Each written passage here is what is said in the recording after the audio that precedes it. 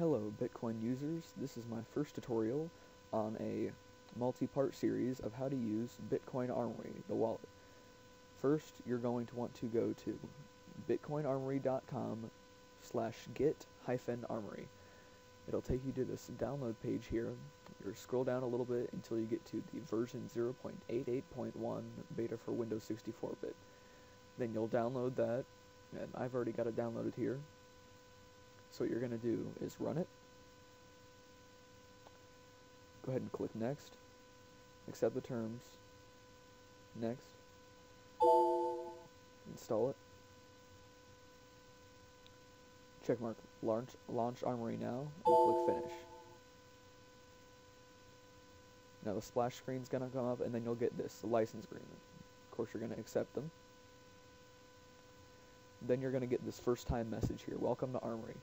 Now, we haven't made any wallet yet, so what we're going to do is we're going to create our first wallet.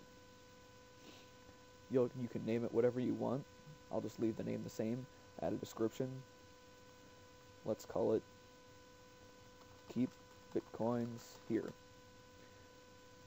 These two, very important to keep them both checkmarked because it's the they both affect the security of your wallet, and you want that to be as secure as possible. Now here, you have the target compute time and max memory usage. Those aren't as important, but if you're concerned with someone trying to brute force your password, you want to increase this target compute time a little bit more. And this is in milliseconds, so 1000 milliseconds equals 1 second. So once you enter in your password, it'll take 1 second to unlock it, decrypt your wallet. But if you're an attacker, it's going to take 1 second between each time you try to unlock the wallet, so it will take them a very long time to brute force your password. So we'll go ahead and click Accept. And this is the important part here. This is where you're going to need to make your passphrase. Make sure it's something that you don't use on websites, so nobody has access to it but you. You want to make this as secure as possible. Here it doesn't matter, so I'm just going to enter some gibberish password. I'll just type the letters in sequence on my keyboard. ASDFGHJKL, and then I'll add a couple numbers, 4, 5, 6. I'll type it again, then click Accept. Here's the important part. You cannot forget this passphrase, especially if you don't keep a paper backup. So we'll just enter it again. Click Accept. Then it will create your wallet for you. It might take a couple seconds.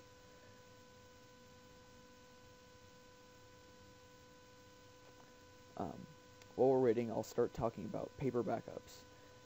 When you create your wallet, it's going to ask you to print your paper backup. Now, your paper backup is incredibly important because this is the only thing that will give you access to your Bitcoins, even if you forget your passphrase. So we'll type in the passphrase again here to decrypt the wallet. Click Unlock, and here it's going to give me my paper wallet. Now this is in a nice format for you to print it off. You do not need a QR code reader to use this. All you need is this root key and this chain code. Now I'm not going to be storing any Bitcoins in this wallet, so I can show this to you guys. But if this were your wallet, you don't want to show these to anybody, because if they have this root key and this chain code here, that's going to give them unrestricted access to your Bitcoins, so you don't do that. And obviously, you're going to print it. I'm not, because I won't be using this wallet.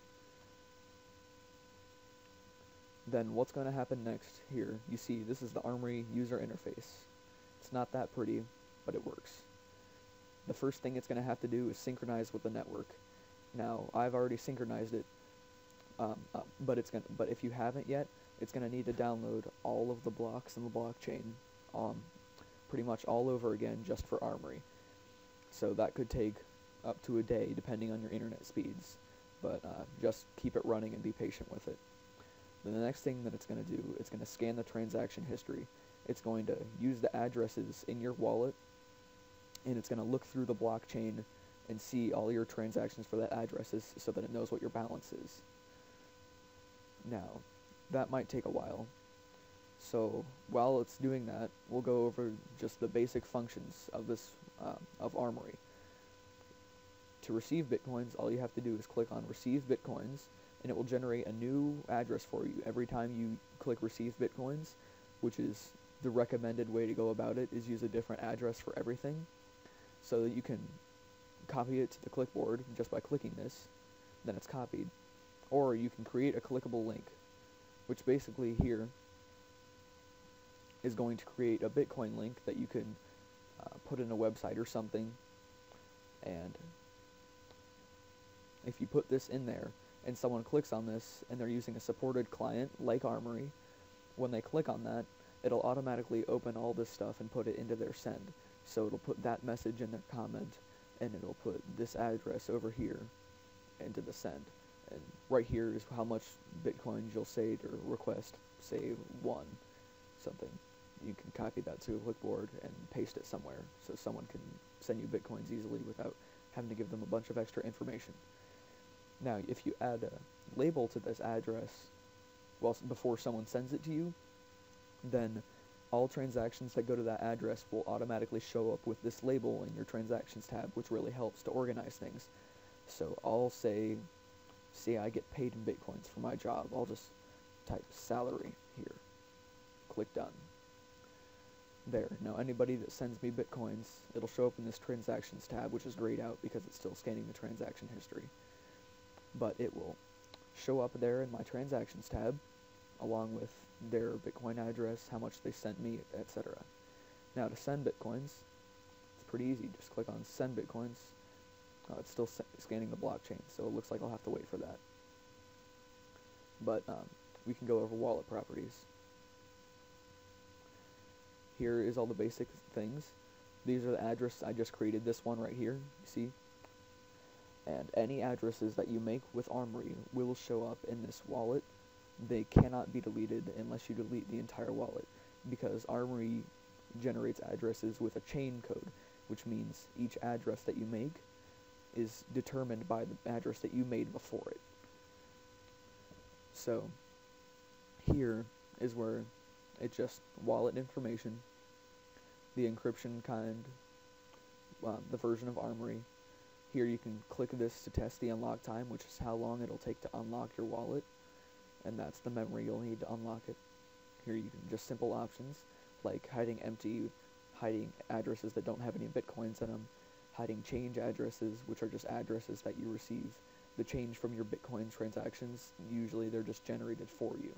Or you can hide unused, which they just haven't been used for anything yet, sending or receiving. Here is just the links to sending and receiving Bitcoins. It's the same thing. You can change or remove your Armory passphrase, which means if you can unencrypt it permanently, or you can just change the password for it.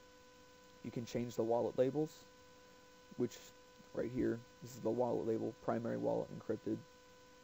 Make a paper backup. If you lose your paper backup, you can use your passphrase again and print another one just to be safe. Making a digital backup, just like it says in this tooltip here. If your wallet is encrypted, which it is, your backup will be encrypted too. So that's just another method of making sure you don't lose your Bitcoins. Backing up individual keys. This is what you use because if you use imported addresses, say you use a vanity address that someone gave you the private key for, you're going to need to use this to back those up, because in the paper backup and the digital backup, it won't include the keys for those imported addresses that you've made. So you'll go to backup individual keys here, and you can back up keys that weren't generated by Armory. Create watching only copy. This is for offline wallets, which I'll go over that in a separate video. Delete and remove wallet. Obviously you don't want to do this unless you don't plan on using this wallet anymore, and you make sure that nobody is going to send you Bitcoins to any of the addresses in your wallet, because you won't be able to get it back. Importing and sweeping private keys. If you have a private key for, say, a Kasaskias physical Bitcoin, then you can open this up right here. It'll give you a warning about addresses because they're not in the backup. You can enter the private key that's on the back of your Kasaskias Bitcoin or maybe you got a vanity address somewhere. You can enter it here. Now, if you want to import the address to your wallet, that will mean that you will have that address. This is what you want to use if you have a vanity address, so that you can keep the address so people can still send it to you. Now, sweeping funds owned by this address into your wallet, what that will do is it will create a transaction from that address to your wallet, which means it'll just send all the bitcoins to your wallet. That address won't be in your wallet, and that is how you would redeem a Kasaskias physical bitcoin.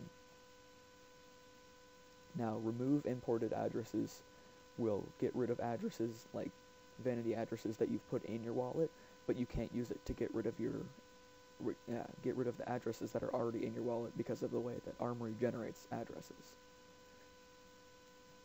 Now, this still has 10 minutes or so left, so I will make another video when this is finished and go over the rest of Armory